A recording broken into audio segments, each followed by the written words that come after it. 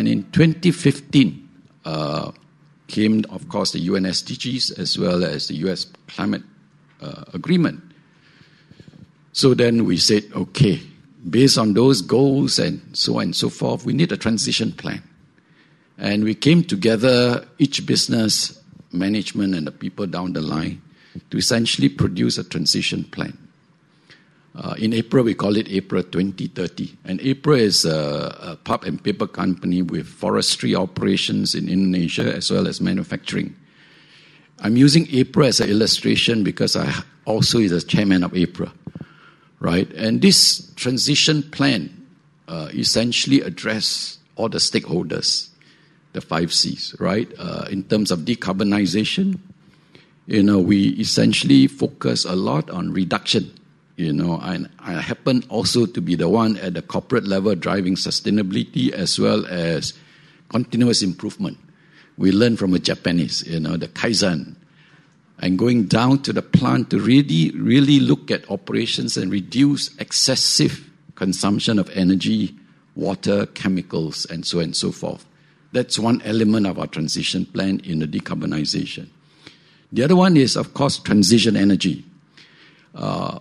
In the bioeconomy, pulp and paper, April, we're actually 80% biomass energy already. Because from the trees, you separate the cellulose to go and produce pulp. The lignin that holds the cellulose together, we dry it, and it goes to the boiler to produce power. So we are 80% biomass energy.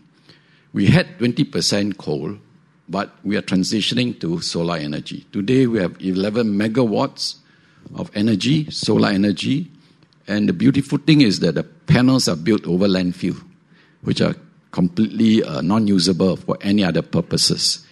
And we hope by 2050 we move up to 50 megawatts. That's the ambition we have. The third element of decarbonization is the climate nature-based solution. When we convert our concessions to plantation, we conserve the high conservation value forest. And in 2015, we made a commitment that for every hectare of plantation, I want to have 1 hectare of conservation area. Today, we are 0.83, which means we are 40% of the land are conservation area. So in a sense, we have already exceeded the COP requirements of 30%. But we are going towards 1-to-1, a nature-neutral solution to the way we do things. In fact, we have already bought some production concession and in a process of trying to convert it to conservation license. Even when we do that, we would be more than nature neutral, be nature positive. And it's just not carbon alone. We talk a lot about biodiversity nowadays.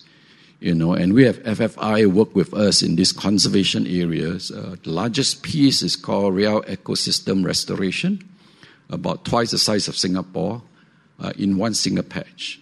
And they have done all the biodiversity survey, carbon survey, and so on and so forth.